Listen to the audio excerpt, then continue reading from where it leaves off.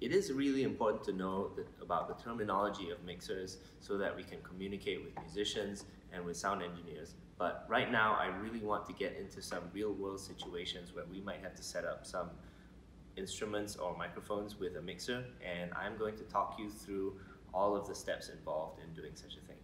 The first situation I want to talk about is a very, very simple situation where we are going to hook up one microphone through a mixer channel. We are going to adjust the equalization of that microphone. We are going to make sure the sound comes out through the left and right speakers, and then we are going to send a little bit of that signal into one of the stage monitors via the auxiliary. Let's get started. So here is our microphone. This is a very standard, very common, very good SM58. Very nice microphone. I plugged it into an XLR cable, and I have the other end of the XLR cable right here.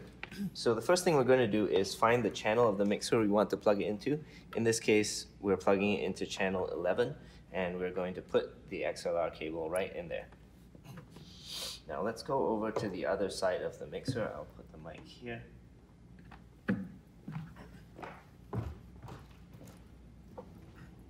Okay, once we've plugged in the microphone to the mixer, the first thing that we should look at is the gain knob. We're going to turn it up a little bit, just so that we can hear some things out of the microphone. Now, the next thing we're going to do is look at the equalization. We're going to make sure it's flat for now, just so that everything can come through, and then we will adjust it later. We'll leave the auxiliaries, and we will make sure that the mute button is off. This is really important. Sometimes you forget it, and you spend hours looking at other knobs, and you forget that it's muted. The last thing we'll do is bring the fader up, and I'm going to leave it at this line here, which means 0 dB. 0 means unity. It means whatever comes in is the same volume as whatever comes out. And after setting the fader to the right level, we are going to press LR. And that means we're sending it out straight to the left and right speaker outputs. Now let's try hearing what comes out of the microphone. Hello? Hello? There's nothing coming out of the microphone. Well, that's because my left and right channels are all the way down. We have to bring them up, and we also have to make sure that they're unmuted. Hello? Hello? Hello? Now, if there's still nothing coming out, you might want to adjust your gain again. Hello? Hello? There we are. Hello? Hello? Is that coming through the video? I think it probably is. Well, my voice is now coming through the microphone, and it's coming out the left and right. As you can see, there is a little light on the channel that indicates if there's signal coming through. And this is a good way to check if there is indeed a sound coming through your input channel. If there's nothing there, it might not be the channel that's not working. It might be something before the channel. Your mic might be broken. Your cable might be broken. It might be something before that. Now that we have the sound, it's time to adjust what the microphone sounds like. The first thing we're going to do is tweak the gain so that it's not too loud and not too soft. It's really important at this point to make sure that the fader is up to about between 0 and -6, and then we'll adjust the gain knob so that it's at a reasonable volume. This lets us have all the faders at a relatively neutral level before we start mixing, before we start adjusting the level, so that your faders don't get all wild and one of them is really high and one of them is really low. We want them all to be around 0 when we start mixing. So that's what the gain knobs are for also. They're also called trim knobs for this reason. Now once we've gotten the mic to a reasonable level, we're going to look at the equalization. Let's say that I am like a motivational speaker or something, and I put the mic really close, and I use a lot of S words, I use a lot of P words, and my voice sounds really bright and aggressive. Well, in that case, I can bring the treble of this down so that my voice sounds slightly more muted. It sounds a little bit more pleasant.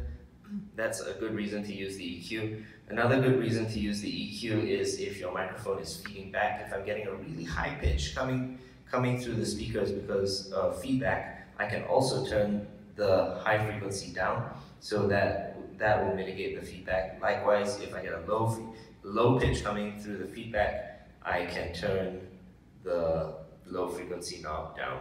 And there are a whole lot of other ways to use EQ, and honestly, it could be a whole book. So we're not going to talk too much about it. It's enough to know that you can shape the sound with an equalizer. If you ever have access to a mixer, it's really good to sit down and play with it for a while and see and get a feel for what it does. The last thing that we said we'd do is we were going to use the auxiliary out to get some of this voice into a stage monitor. So in order to do that, we are going to find our channel 11, which has been unmuted. We're going to find auxiliary 1, and we're going to turn it up a little bit. Once we've turned it up, we're going to have to look over at the master auxiliary knobs and make sure those are turned up as well. So auxiliary 1, we're going to turn this knob up, and at this point the voice should be coming out of the stage monitor, and we've achieved our first goal. The next hypothetical scenario that we're going to think about is a situation where we are going to hook up two different microphones and we are going to send them through a bus so that we can adjust their levels together, and we're going to adjust their individual levels so that they're balanced. And yeah, I think that's all we'll do for now. Let's take a look at these microphones. We have two SM58s. They're attached to XLR cables, and just as before, we are going to come around and hook them up to the back of the board. So the first mic will go into channel 11, and the second mic will go into channel 12. Now that we have the mics plugged in, we can make sure that their sound is coming through the channels, and we'll do exactly the same thing that we did before. We will turn up the gain knobs just a little bit so that there is sound coming through. We will unmute the channels, and we will turn the faders up to about -5 or -6. And then once that's done, we'll go over to the main left and right sections, and we will make sure those are unmuted, and we will turn them up as well. At this point, we can check on the microphones. Hello, testing. Hello, testing. The gain is not high enough. Hello, hello. Okay, I see what I've done. As you can see, or maybe you can't see, but these L and R buttons have not been pressed on these two channels, and that's the reason why there's no sound coming out through the main. I need to press these down, and that sends the output of these channels through to the main left and right. So now if I turn them up, hopefully, hello, hello, hello, hello. Now we have two working microphones. Okay, let's balance these microphones. Say that we have two speakers, and one of the speakers speaks like this and is a very loud speaker, and the other speaker is a very soft speaker. Now, even though they're using the same microphones, they're not coming out at the same volume out of the main left and right. We want them to come out at the same volume so that the audience can hear them equally. So this is a point where we can use the faders. We can bring hello, hello, hello, that's the right channel, hello, hello, and we can bring that down so that he's lower, and we can bring the other microphone up. Testing, testing, testing, testing, testing, testing. And of course, there's a lot of checking that you have to do. There's a lot of tweaking that you can do, but this is generally how you mix two signals together. But now that we have both of the signals very carefully balanced, we don't want to have to move them around a lot. We want them to stay there, and if we need to adjust the speakers as a group, we want just one fader to move them up and down. This is a perfect use for our buses or our groups. So the first thing that we'll do is turn off the left and right buttons so that the signal is no longer coming through the main left and right. The next thing we will do is press the 1 and 2 buttons to send these signals to 1 and 2. Now, as a more advanced note, the pan knob in these situations determines whether or not the signal goes to bus 1 or bus 2. But as long as we have them in the middle, they're going to go to both. We're going to treat them as going to both. So we've clicked 1 and 2. Both of these signals are going to bus 1 and 2. Now all we have to do is go over to the bus section where we go over to the bus section, make sure bus 1 and 2 are not muted. So the light should be off, and then we're going to turn the buses up. And there's a section here that says group 1 to LR, group 2 to LR. We're going to make sure those are plugged in. These differ from mixer to mixer, but usually there's a button that tells you where are you sending this bus, where are you sending this group, and there will be a button that says send this group to the main output. So now that we've sent this group to the main output, we should also, hello, yeah, very good. We are getting, as you can see, signal out of the left and right, and we've achieved our task.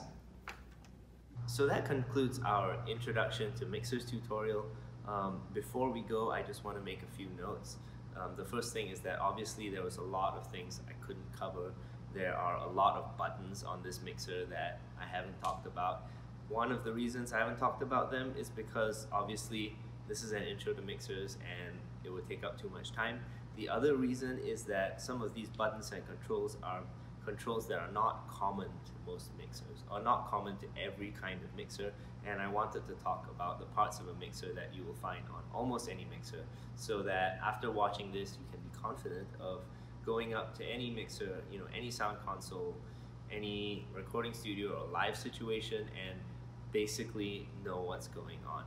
So those are the reasons, but again, there's a lot of things to learn. It can take years to figure out a mixer. It can take years to figure out how mixers work in general.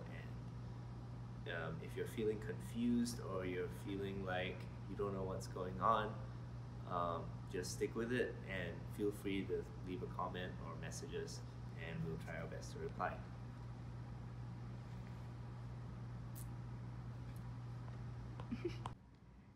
Ada, where are we? We are at the Rotunda, a community theater and venue in West Philadelphia. Thanks for watching. Don't forget to like and subscribe.